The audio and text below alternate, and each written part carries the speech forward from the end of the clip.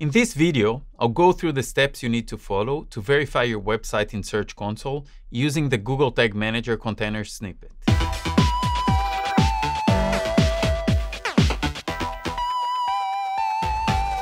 In order to verify your website with the Google Tag Manager container snippet, you'll need publish permissions to your container in Google Tag Manager.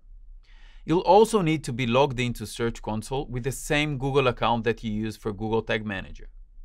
If you're not sure which permissions you have, check the Google Tag Manager Help Center linked below. Before verifying, ensure that your homepage has the no script portion of the Tag Manager code immediately after the opening body tag. If it does not, verification will fail.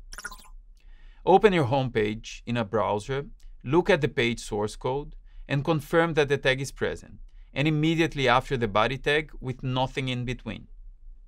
After you click Add Property, add your website URL under the URL prefix option and click Continue.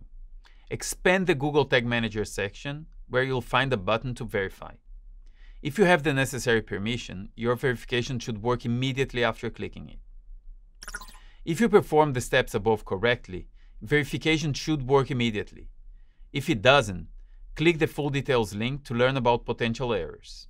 You can find out more about those errors and how to handle them in the Help Center.